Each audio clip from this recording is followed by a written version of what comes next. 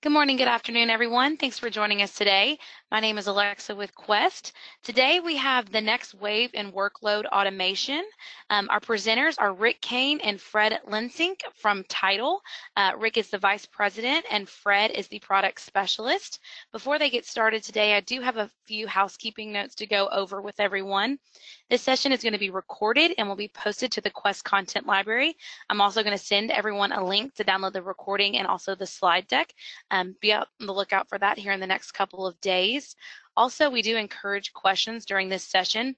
You can submit those in the questions dropdown located on your GoToWebinar box. You are on listen-only mode during the presentation, so you're going to be muted. So any questions that you have, just please submit there. And again, this is recorded, so I will be sending that out in the next couple of days. So without further ado, I think that Rick's going to go ahead and kick it off for us. Thank you very much, Alexa. Hello, everyone. My name is Rick Kane. I'm the Vice President of Sales here at Tidal. For those of you that are not familiar with Tidal, we're a longtime leader in the enterprise workload automation space. So what do we do? In a nutshell, we help you automate and orchestrate the complex relationships in your environment between your business processes, your applications, data, middleware, data structures, et cetera. So environments and orchestration like this is getting more and more complex by the minute, and this complexity is exactly where a solution like ours provides the most value. So whatever your workflows are, wherever they're running, Tidal Workload Automation can help you to orchestrate them. So we've been around 35 plus years as a leading automation platform. We spent many years as Tidal Software. We spent 9 years at Cisco, so you may have heard of our product under the name of Cisco Workload Automation. And since November of 2017, we've been Tidal, once again, under the Kane group here based in Chicago. We have over 600 customers worldwide, so many of the largest organizations in the world use this to automate their data center. So customers like the New York Stock Exchange, Microsoft, HP, Caterpillar, General Mills, all run all their workload automation and job scheduling automation jobs through Tidal. So not only large customers, we also have many small, hedge fund type organizations that run just a handful of jobs, but jobs that are mission critical and critically important to them. And so they use a product like ours to ensure, success with those jobs every time. Extremely scalable enterprise class. I mentioned customers like the New York Stock Exchange. They run over 1 million jobs a day through our product. We have other customers that have said that at month-end processing, they run over 1.5 million. So very enterprise class, very large, can handle organizations of any size.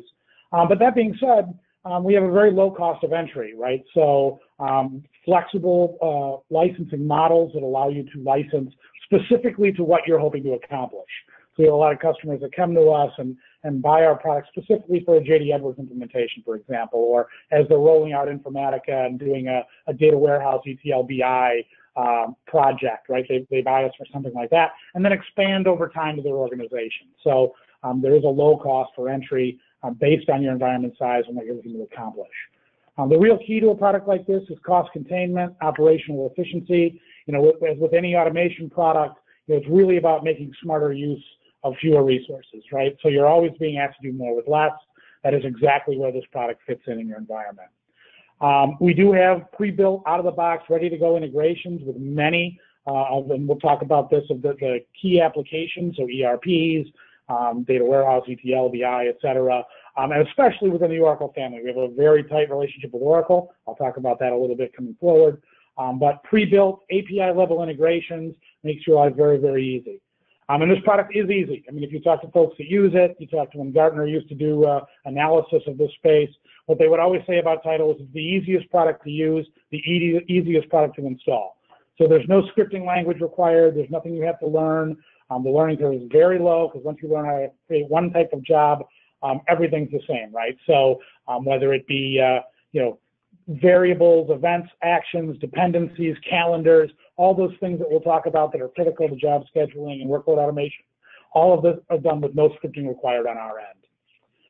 If you look to the blue box there, I mean, really the key here is about centrally scheduling, automating, and managing your cross-application processes, right? So regardless of the operating systems, the underlying systems, the databases, the various applications that are involved with a business process. We're going to allow you to schedule them, automate them, and manage them all from one location. We align our processes with your global business calendar. So we come out of the box with 60 calendars. You can create all your own, extremely easy. You can customize them, et cetera, to meet your own business needs. But more and more of our customers are doing scheduling based on events. And I'll talk about our event capabilities, but being able to schedule based on things that are going on in your environment. The business drivers, arrival of files, changes in data, different things that are going on. So what we're essentially doing is ensuring that all your processes are executed in a timely manner and in a consistent manner the same way every time. In addition, we've got automated error recovery, operation security, compliance. We include management of your outage windows and audit logs. Very, very detailed, and we'll go into a little more detail on that as well. So we provide you a central point of command and control, single integrated view into all your workloads, all your business processes from one spot. We allow you, as I mentioned before, to go across platforms, right? So regardless of where you're running it, whether it's on-prem, whether it's in the cloud, whether it's an application like JD Edwards or something that's homegrown, we'll across all that with a business process allow you to manage it, automate it, monitor it, et cetera, regardless. Speaking of cloud, obviously we've been around 35 years. Most of our customers originally put this product on-prem and managed it in their own data center. We do have a lot of customers now that are going to cloud, so in varying degrees, right? Maybe they're moving everything to AWS, or maybe they're just doing a little bit with an AWS, some in Azure, some in the Oracle Cloud. It doesn't matter to us. We're going to be there to support you across all of those infrastructures. Whatever you choose to do, our product is going to work with you in those environments. And lastly, on this side, we help accelerate the time to market. So not just in your move to the cloud, but in anything that you're doing in your environment. So you're bringing in a new application or a new module within your ERP, things like that. We not only with our API level integrations allow you to orchestrate and automate that quickly and easily, but more importantly, we allow you to tie it to everything else in the environment quickly and easily. So it's a very, very powerful thing. So let's talk about, let me just give you an example of what we do, right? So if you look at this example here, all these different boxes, this is an example of a business process that we might automate, right? Now there's thousands, probably millions of different business processes, everything from processing a claim to clearing a trade to, month end, any of your month end processing that you might do on a regular basis. In this case, we're looking at creating reports for your executives, right? C-level type executive reports. So it seems simple, but there's a lot of moving parts within this, right? So, data has to come from somewhere, right? So it's coming from file transfers, it's coming from your business partner systems, it's being loaded into various ERPs or CRM tools. Once that data is in those tools, it's being processed. And then there's data being pulled out of that from an ETL tool, something like an Informatica that will do a cleanse, validate, and load the data into a data warehouse. And then once all the data is in the data warehouse, your BI tool might query that data warehouse, run the various reports, and distribute them to your end users. So most of you probably can manage each one of these boxes, right? There are tools that you own that allow you to manage your FTPs, and you probably use a native scheduler around PeopleSoft or Oracle eBusiness, or the scheduler that comes with Informatica or with Cognos. All your databases have a various scheduler, et cetera. The problem with that is not only are there many silos where things could go wrong and a lot of different things to manage, but there's no one common view, right? You can go into multiple points and view data as it relates to that specific application, but you can't look across the business process, right? So there's lack of visibility, there's lack of control, there's no integration between these various tools. So, the file transfer might be there and JD Edwards might pick it up, but it might not process it before the ETL tool does their data pull, right? Or the data might not be loaded properly from that ETL into the data warehouse before the BI tool runs the report, right? In that case, that data in that report is going to be incorrect, right? The information you're sending to your C-level executives, not valid, right? So, and heaven forbid, a problem occurs somewhere throughout this entire business process. How do you go back and troubleshoot it? It becomes very, very difficult. So what we do with Tidal is we essentially sit over the top of all of it. So not only can we automate every one of these boxes, right? We can automate the file transfers, we can automate everything that goes on within your JD Edwards, PeopleSoft, Oracle Business. We can automate the data cleanse and validation, et cetera, all the way across the board, but we can also tie it all together, right? So the JD Edwards jobs do not kick off until all the files have arrived and downloaded complete. The ETL job does not kick off until JD Edwards has done all the processing it needs and all the way along the line. So we have full visibility of this for you. You can monitor, you can drill down at any point on a workflow as it executes, and very, very detailed reporting and tracking of all of this data as it runs. So essentially giving you a central point of control visibility for every business process that you might run within your environment. We do all this with no scripting, as I mentioned before. So Fred will show our user face. It's very feature rich, drag and drop, extremely easy to use. I mentioned calendars, right? So historically, job schedulers or workload automation products were time and date based. So as I mentioned, we do come out of the box with 60 calendars. You can create all your own very, very easily. So it's very easy to customize it to your exact company's needs. What we find more and more companies are moving towards an event-based scheduling. So what that means is, I want to run business processes based on things happening in my environment. When this certain file arrives with this name, I want to pick it up and I want to run these processes against it. When a table changes or a row changes in this database, I want to pick that data up and process it in this way, right? When a predecessor job ends with a specific output or a specific error code, here's what I want you to do. Here's the business process that needs to kick off. And there's a lot more, right? I mean, we can monitor the systems on the servers that we're on. So things like, at month-end processing, I don't want to kick off a set of jobs because CPU on the server is at 90%. Instead, I want to reach out to vCenter or maybe to Amazon, to AWS, to EC2, and I want to spin up new machines that I'm going to move the data over to and process it on those machines, specifically at month-end, and then bring those machines back down, et cetera.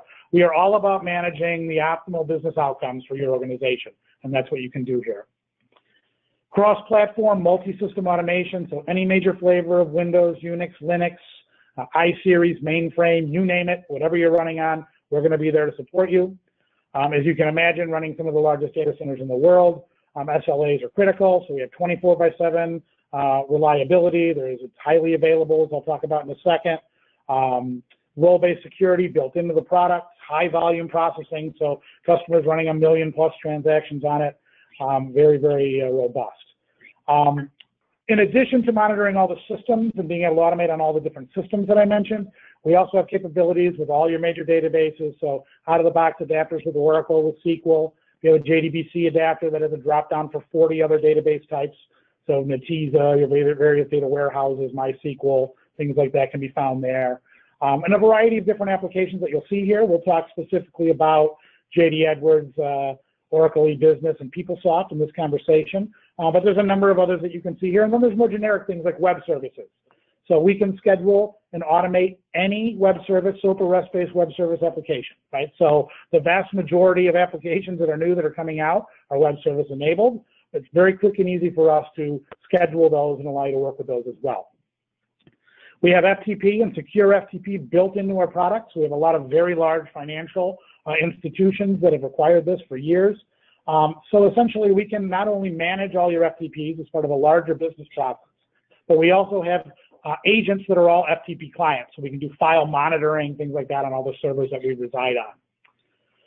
We have built-in monitoring, built-in logging, alerting, remediation, recovery, archiving, reporting, you name it. So that'll go into all that, talk about that. All of that comes standard with the base product, right? So you're not buying modules, right? This is all of these things come with the product. We have role-based security that's built into the product, so you integrate with Active Directory or LDAP, and very, very detailed audit reporting. So we keep track of everything that happens in the scheduler. Every job that's run, the execution times, you can compare it to, last year, last month, whatever you want to do, whatever. If a change was made to a job, who made it, what was the change, when did they make it, what computer were they working on when they did it, very, very detailed information, which a lot of companies use it for SOX and those type of compliance reporting. So real quick, I just wanted to give you an overview of the architecture before Fred goes into the product so you know what we're looking at. If you look in the green box, that master, primary master, is Tidal, right? That is our application that runs in your environment. It can run on Windows, on Unix, on Linux, your choice. That's the brains of the operation. That's what you interact with in order to create jobs, edit jobs, view jobs, rerun jobs, etc. that master then will also reach out to all the targets where you want to run work, where you want to automate all the different applications, servers, databases, etc. That master can be a standalone master, or it can be fault tolerant, as I had mentioned. So there's a fault monitor you see there that can come with our fault tolerant configuration that will monitor constantly your primary master and fail it over to a backup if you have any issues. There's a backend database that can be either SQL or Oracle, completely up to you. And users interact with it via a number of different ways, right? So there's a client manager, which is essentially a web server that we provide that provides a variety of different interaction points. So one of them being a web browser, that's the most common. That's what Fred's going to show today. Fully functioning web browser for anything and everything that you can need to do within the product. We also provide an iPhone application that you'll see there, the mobile app. That's a little bit more of an operational tool, but it's wonderful. Customers love it for doing things like, I get a message that there's an error with one of my jobs at 7 o'clock at night while I'm sitting at dinner, right? I can simply pull up my phone, view the error, look at the output, see what the problem is, and click a button to rerun the job right from my phone, things along those lines. We also have web services and command line interface in through that client manager. And lastly, as you can see in the right middle, we have a Java client, which is essentially a desktop client, which some of our customers use, maybe for the command center, right? They have some people that use that. It's a little bit faster, and so they use that client. From there, then the master reaches out. It runs work. It can do it on various agents of any OS, as I had mentioned before. And you can also do it on those platforms at the operating system level, agentless. So if you don't want to put an agent on a server, or you can't for whatever reason, you're not allowed to, we can schedule via SSH, via WMI, other options as well there. If you do have an agent on, there are some additional capabilities that you get, such as being able to monitor file systems, have an FTP client, monitor the servers that you're on, etc. But that's completely up to you. Then if you scroll up the adapter stack, we've got adapters for public and private clouds. So as I mentioned, we can connect to vCenter as part of a business process, spin up and down machines, add CPU, memory, those kind of things. We can do the same thing within Amazon with EC2 and S3. And we have capabilities for Azure and for Oracle Cloud coming very shortly as well. We'll announce them actually at Oracle Open World coming up here in a few weeks. Big data adapters, at the top you'll see our various database and BI type adapters. And then what we're really going to focus for our demo today is more on that data center application, ERP space, specifically on PeopleSoft, Oracle Business, and JD Edwards. So as I said, we have a very tight relationship with Oracle. We've been spending a lot of time with their developers. We're building a significant number of new adapters around Oracle Cloud and Fusion right now. But for many, many years, we've had very, very strong adapters in the JD Edwards, Oracle Business, and PeopleSoft space. We support all Oracle databases, including RAC, Oracle SOAP and REST Web Services, JMS, etc. As I said, you'll see us at Oracle Open World. We'll make some big announcements there as it relates to Oracle. And to give you an idea of the strength of this partnership, we are having our local Northern California user group meeting on Monday coming up, and it's being actually hosted by Oracle at their facilities. So very, very tight working relationship with them at this point.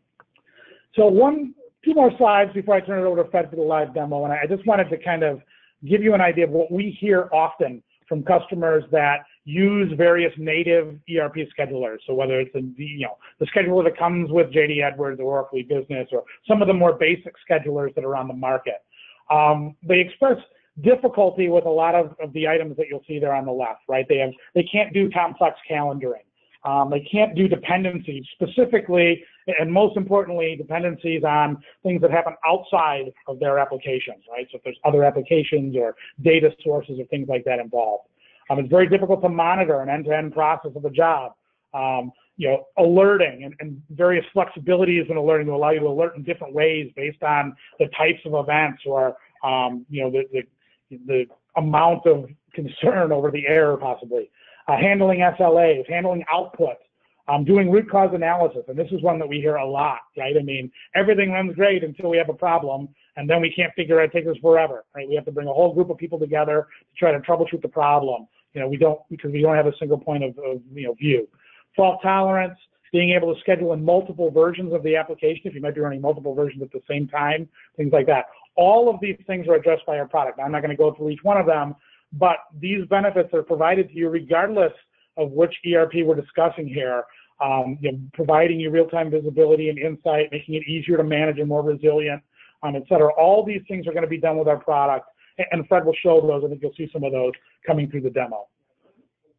Last slide for me, and I don't really want to go into too much detail on this other than to let you know that we have slides like this for every single adapter that we have in our environment, right? This one's specific to JD Edwards. I don't know how many people here are running JD Edwards, but you know, there are things specific to that application that we do above and beyond everybody else, right? And some of these are simple. This certainly isn't a comprehensive list, but I wanted to give you an idea. You know, being able to override data selections and processing options, or being able to distribute PDFs via email automatically on a successful job completion, different things like that.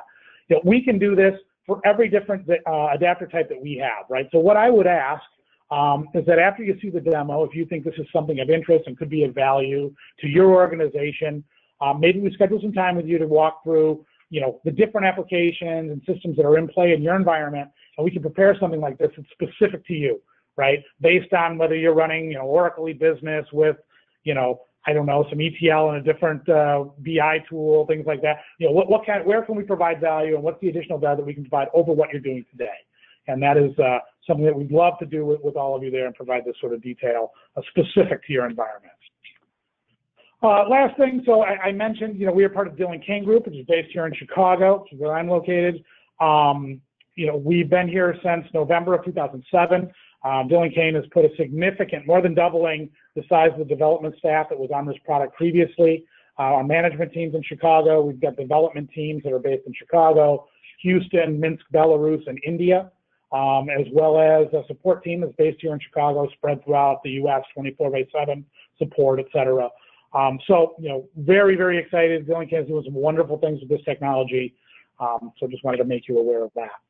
So with that, I will turn this over to Fred Lensink, who will dive deeper into the product and show us a demo. Fred, I am passing you the ball right now. And let's see if I can pick this up. We should be able to see workload automation in action. So what we're going to do is head right into the GUI. As you can see, this is a web client, and that's going to be typically Internet Explorer, Firefox. You can see where I logged in as a particular user here, and depending upon how I was administered, you know, I might be part of the operations team, I might be part of the job definers, I might be part of the administration. Depending upon, you know, how you're administered, you may or may not see all these various menus and submenus. Right now, we're looking at job activity, and we're looking at an example of a business view, a graphical business view. That little icon right there, that clipboard, is representative of a group. And in that group, I have 3 other groups. You can kind of see I have a predecessor group, group 100, with an example PeopleSoft job.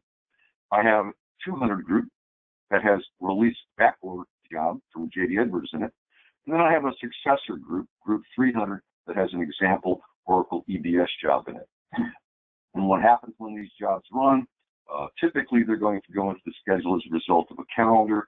There'll be maybe some dependencies to be satisfied. And at some point, the job will no longer be waiting on dependencies. It'll be satisfied. You can see the grandfather group here going active. And then this group 100 going active, and the PeopleSoft job launching. If that job completes normally, the group completes normally, we satisfy dependency, and then we allow the next group to run. In this case, it's a JD Edwards job in group 200 that's going to release a backorder. When that job completes, after going active, same thing. We're going to satisfy a dependency that job group 300 has on job group 200, and that will allow my Oracle EBS job example to run. So how did we get there? Right now, we're in job activity. We're part of the operations team. And the operations menu not only includes job activity, but a few others that we'll be highlighting today: event activity, alerts, etc. The definitions menus, again, depending upon who you are. You may or may not see all of these, but these are all the major components of any scheduler: jobs, calendars, actions, and events. We have an event action architecture that we'll be exploring today. Heavy use of variables is easy to do with this product. We have a nice hierarchy there. We also have a wonderful hierarchy of queues that we can utilize. In terms of administration, let's imagine that that's been done. We've got our users, they're assigned role-based profiles that are going to help determine what menus they see, what they can control, what they can edit, what they can view. In this case, we need to be able to make that end-to-end business process run. In order to do that, we'll have had to create certain connections.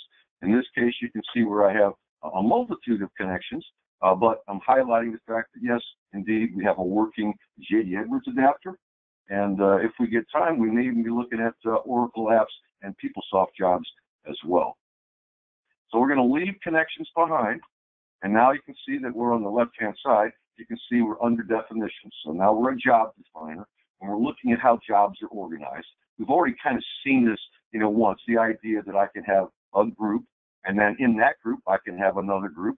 In that group, I can have other groups. So I can have nesting of groups, and then I can have inheritance of key values that go from generation to generation, such as calendars or agents, time windows as well, time zones as well. So what we're going to do is concentrate specifically on the fact that we have the ability to define jobs, set them up into groups and subgroups, and set up dependencies between those jobs and groups. In particular, we're going to take a look at this pre-existing Oracle ERP group. Within it, it has job 100, and it has for job group 100 as the predecessor, job group 300 as the successor, and we're going to put in that job group 200 into that business flow. So here I am in the job group release back orders, and I'm going to make the JD Edwards job. So notice all the different types of jobs that we have here. What we're going to find out is a certain sense of commonality, ease of use, an easy learning curve. And why is that? Well, that's because all these tabs that you see going from right to left up to scheduling are going to remain the same regardless of the type of job, whether it's an FTP job, Linux, Unix, Windows, JDE, Oracle E-Business, PeopleSoft will all be concentrated on this leftmost tab. And this will be specialized for that whatever particular application of this particular job type is. So you can kind of see that right now we're in a JD Edwards job definition. Images, well, we want to see an end-to-end graphical business view. We already talked about the fact, for example, that a job group had that clipboard icon. But if I wanted to bring in my own images, I can load those up and then use those and select them from this tab here. The Notes tab, and both the Notes tab and the Runbook tab are capable of having either clear text or a URL displayed. So that URL can be a diagram, a directory, a web page, an application sign-on. For the Notes page, we're going to be using clear text here. For the Runbook, I actually went out and got a link to a particular page of Oracle Help that has to do with releasing back orders. So to release back orders within JD Edwards, that can be done a number of different ways. It can be done interactively online, and it can also be done via batch scheduling. This is the UBE for that, and there's actually a number of different versions of that. We're going to be using that today to release back orders.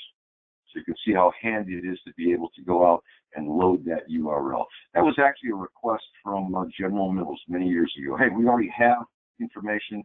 We don't want to have to re-enter it into your tool. We just want to be able to link to it and point to it. So the next tab up is the Options tab. These are set as defaults, by the administrator in advance, and then I can come in here and override on a per job basis. I can say, I don't want to append the output for this job every time I rerun it. I want to override it, or I want to discard it. I need more than 7 days of history retention for this particular job. I don't want the operator to be able to enter this as an ad hoc job, or I don't want the operator to ever be able to rerun the job. Or maybe I would like a human to release a job, regardless of the fact that I've satisfied all the other dependencies. And there's a couple other ones here. These three relate to the fact that we can sync up with an outage window on any of our connections.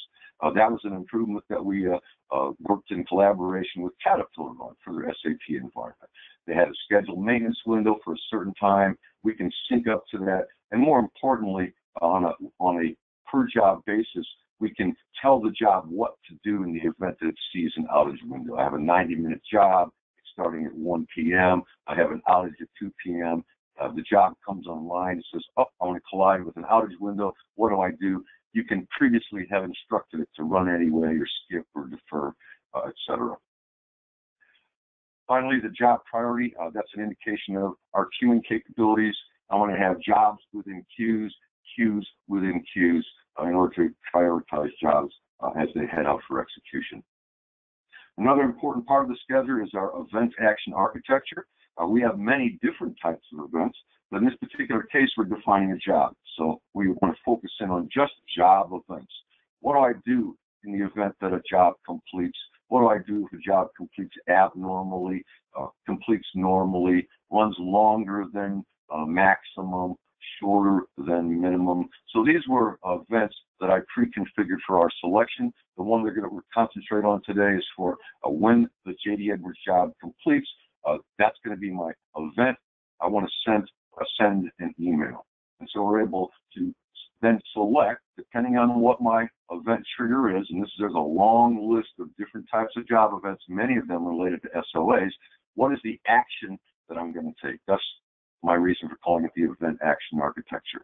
Every event can trigger multiple actions. In this case, we're just going to send a status email, and we're also going to send an alert. And in both cases, we're going to be able to use variables that are going to get dynamically resolved at the point at which these emails and alerts occur. So you can see these angle bracketed values. They came from the variable button when this was created. Those variables can be used in the message body. They can be used in the subject. They can even be used in the recipient, although not shown here. So we have a literal recipient here, but we could have a variabilized group, etc. Same for the alert. You'll see we make heavy use of variables when we want to do notifications. So we not only have emails, we have alerts, we have the ability to do logging with this variabilized values, the ability to call web services, send SMP traps as well. Again, one event for many possible different notifications all at the same time. In this case, we're not going to be sending any emails through this particular job event. We're going to be using a different type of event to do that. But you'll notice that I have those pre-made for the PDF, the logs, the CSV, the output of the J.D. Edwards job. So now we have our event configured for this job.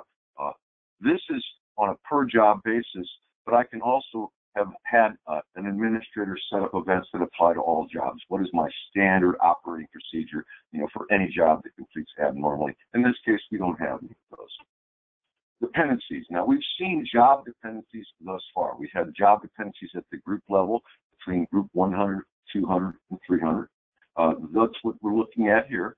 These dependencies can go from one job group to another job group, from a job group to a job, from a job to a job group, and even from one job in one group to another job in another group, or from one master to another master. And it's all based on status.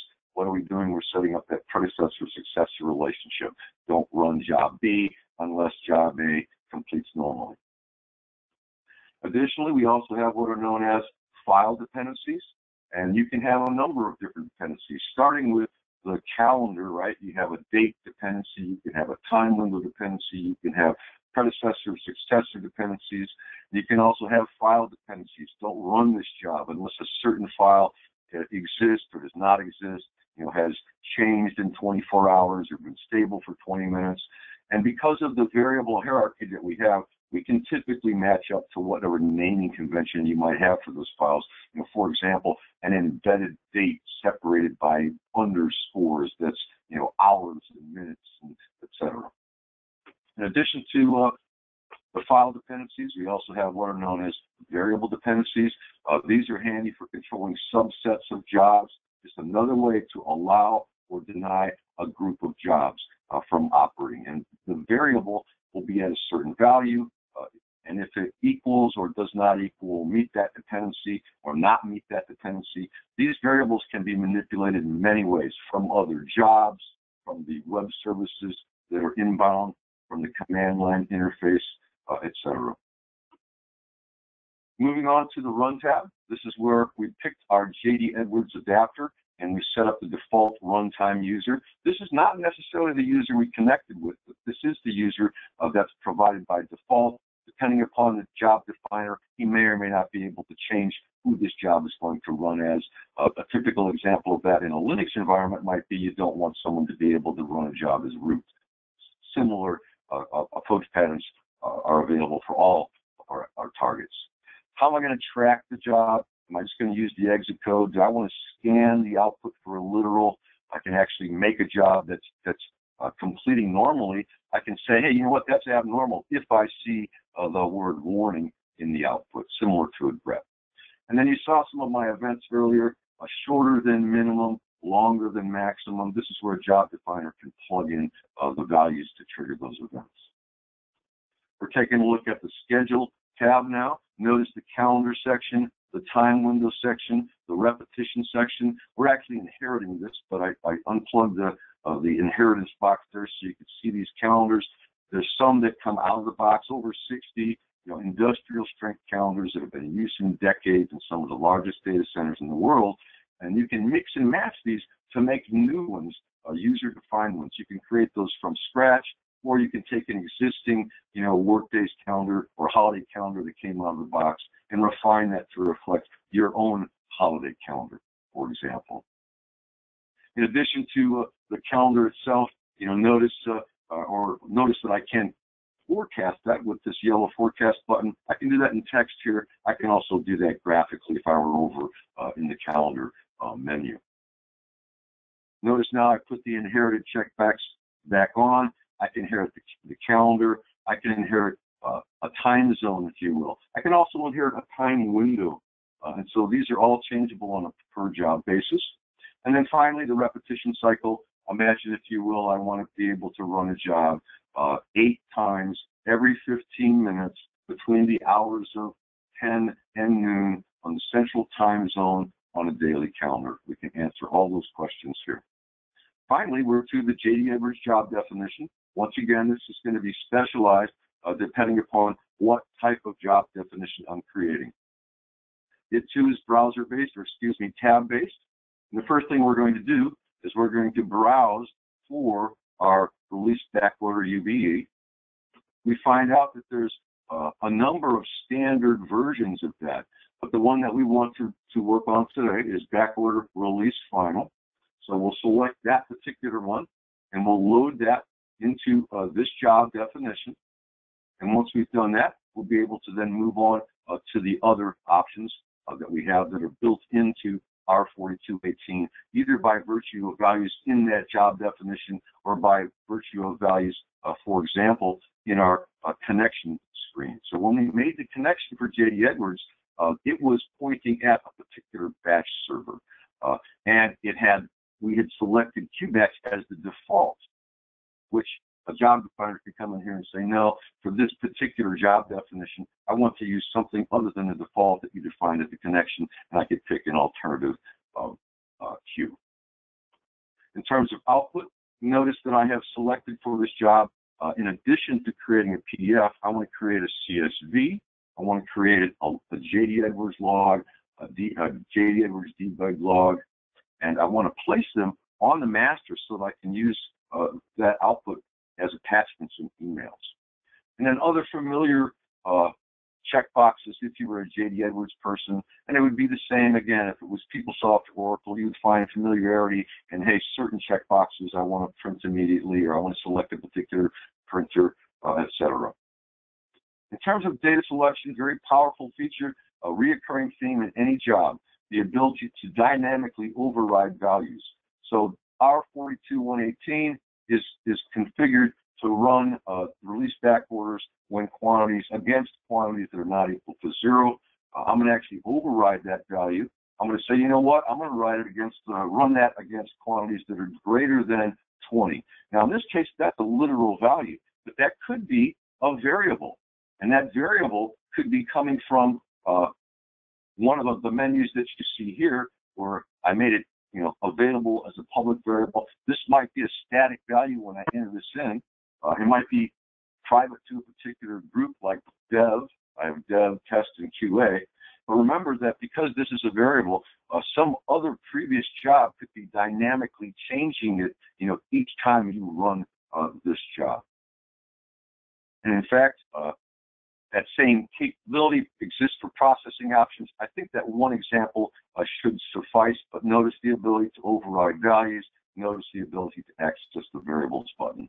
And then finally, other options. Many of our jobs have this where we can change the polling on a particular target. So now we've got our job in our group. What we're going to do is move that 200 job up into the Oracle ERP father group, if you will. Now you can see my 100 group as a predecessor, 200 release back orders in the middle, and 300 as a successor, each one with their example job in. At this point, what we're going to do is we're going to create a business view from this. So I've shown you a way to create the jobs within the spreadsheet type view, but there's another way to author graphical views, and that's within this palette. I could have dragged my PeopleSoft jobs in here. I could have dragged my groups into here, but I just kind of did a hybrid here where we did part of it in the spreadsheet format. Now we're going to do the dependencies in the graphical view. So I select my source, and then I'm going to point to my target and create a dependency. Don't run group 200 unless 100 completes normally. Same for 300. Don't run 300 unless 200 completes normally. Here we are. Again, we could have done this in this display on the dependency tab. What we're doing is we're just saying that, 200 has a dependency on 100, and 300 has a dependency on 200. So now what we're going to do is we're going to insert this job group into the schedule on an ad hoc basis. Remember, we did not check that one checkbox that would prevent me from doing that. And as we insert it in, we're back to the beginning where we have our jobs running. First job takes off, or the dependencies are all met. First group takes off, second group takes off, third group takes off. What we're going to do is zero in on that one job we just made, and again see the commonality of how to drill down into a job, the same, tab-based approach. The status panel, right? Here's the job. Let's go back up here. That's the job number within JD Edwards, and you can notice that I have some values here, estimated actual duration. You can kind of see that some of that is behind us here. So this is a subset of some of the columns that we have in our spreadsheet in the background here.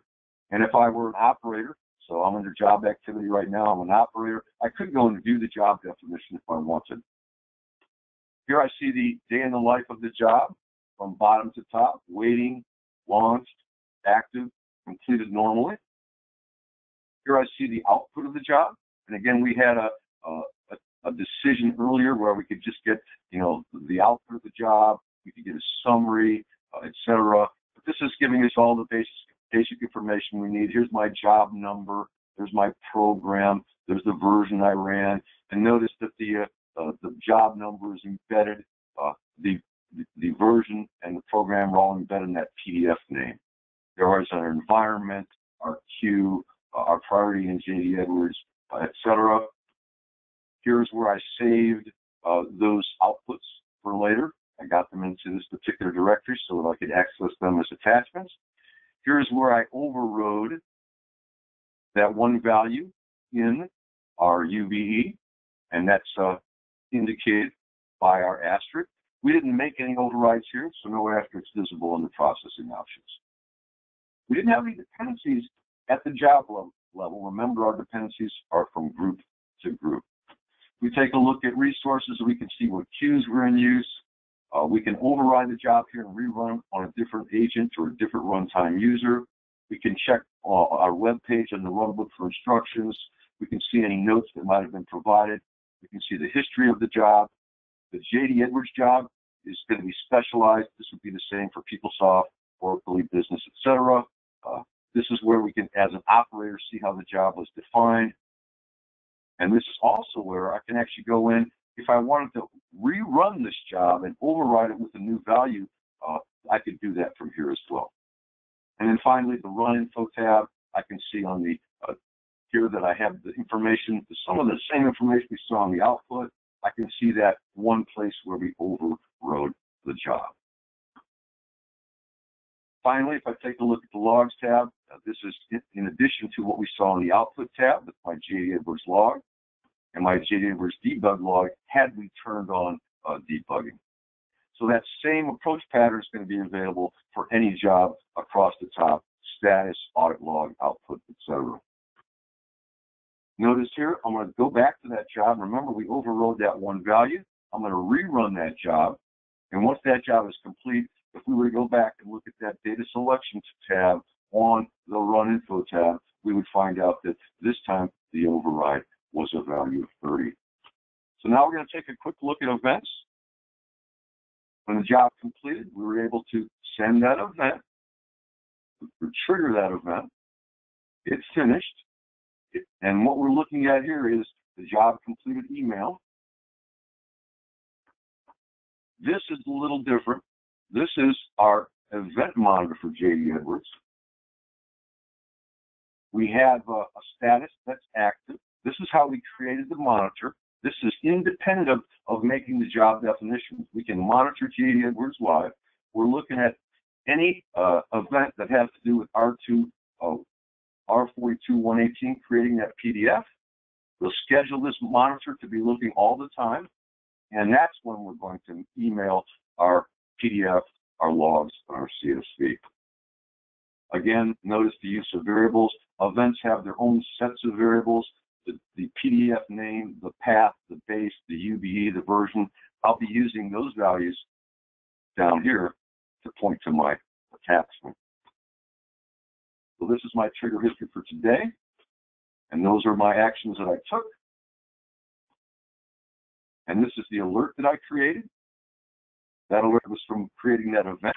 Again, portions of the UBE, the base, the path.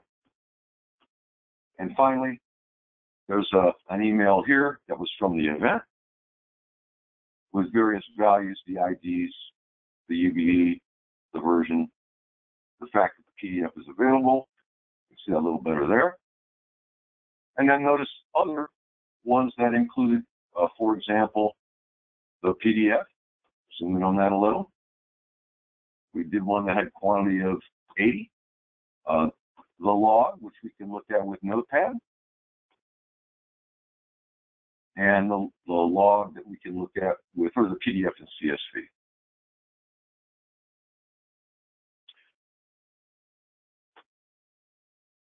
And with that, I think what we're going to do is hand this back over to Rick. Excellent, Fred. Thank you very much. I did have a few questions that came in, and anyone, if you do have questions, there is a questions tab. You can enter them now. There's a few of them that I wanted to quickly, we could go through, and but if any others come up, just put them in there, and we'll try to get them answered here. We got a few extra minutes. First question is, Fred, maybe you can take this. How do you automate and integrate with applications that I do not see on your adapter list? For example, something like ServiceNow. And do you want to take that, Rick? You want me to take that? Well, I mean, I guess I can take it a little bit here. So let's see here. Hold on one second. So I mean, I do think that there's a number of ways, right? So I mean, typically we can, you know, even if it's an application, we often get the question, you know, application X, I don't see it on your adapter list. How would you do it?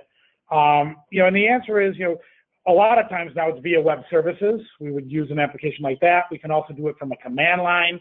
So specific to ServiceNow, which was in that question, we have customers actively doing it with the web service adapter right now. Now we are in the process and are going to be building an API level integration with ServiceNow, but right now we have big customers, Takeda Pharmaceuticals, others, that do it using our web service adapter. But you know, if you don't use something like that, there is command line available and a number of other options. I don't know, Fred, if there's anything more you want to add to that.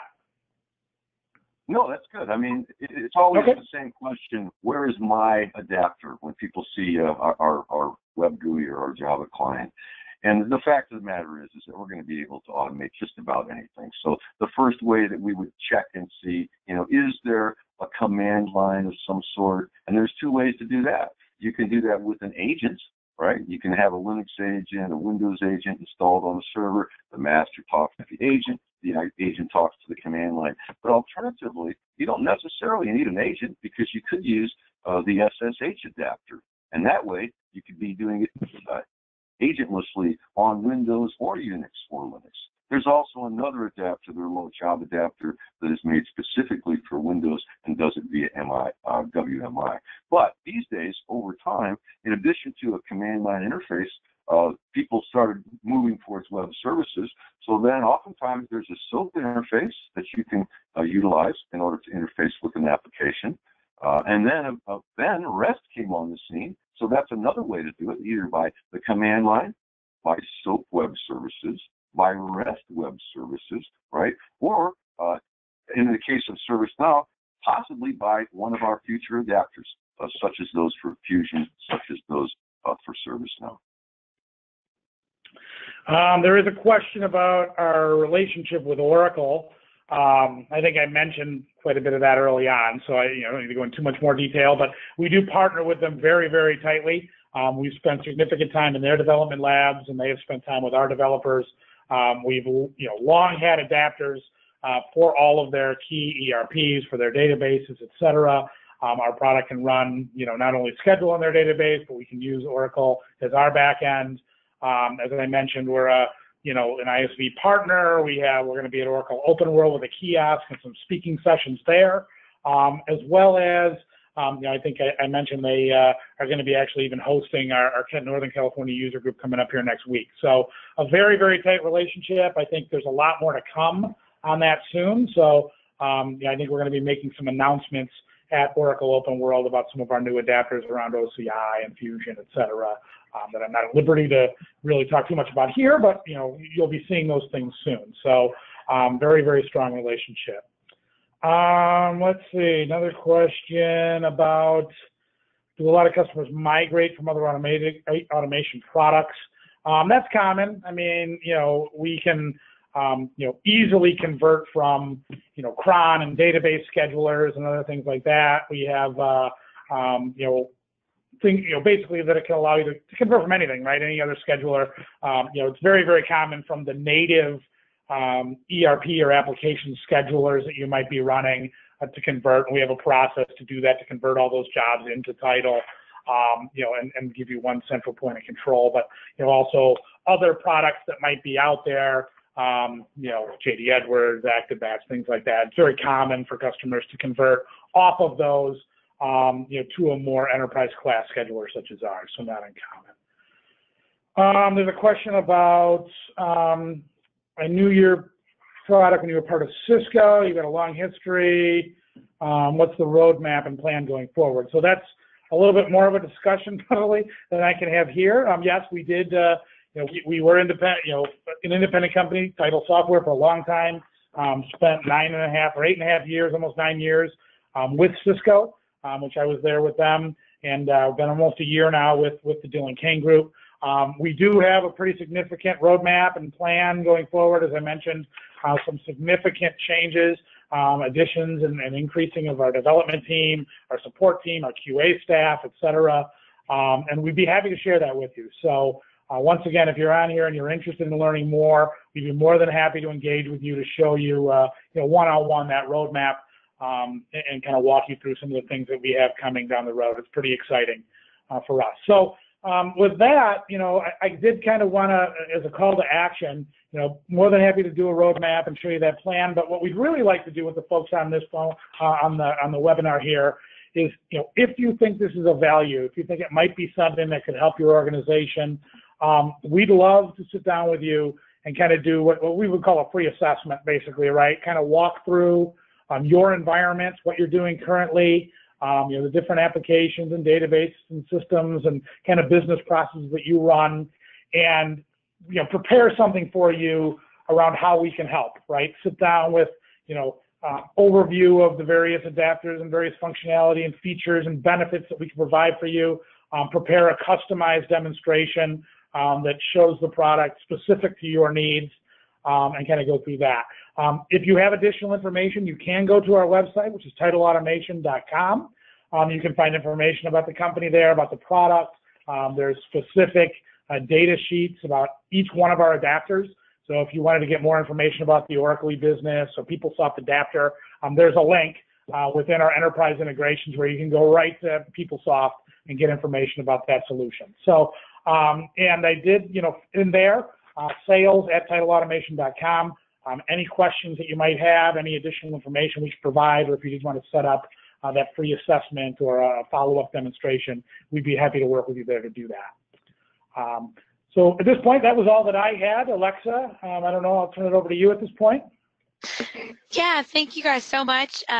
Rick and Fred and everyone over at Tidal, just a big thank you for presenting with us today. And everyone also that was on the line. Again, this session was recorded and will be posted to the Quest Content Library. I'm also going to be sending you a link so that you can get that here in the next couple of days. So big thank you to everybody. And I hope to see everyone on the next Quest Online Learning session. I hope you all have a great rest of your day.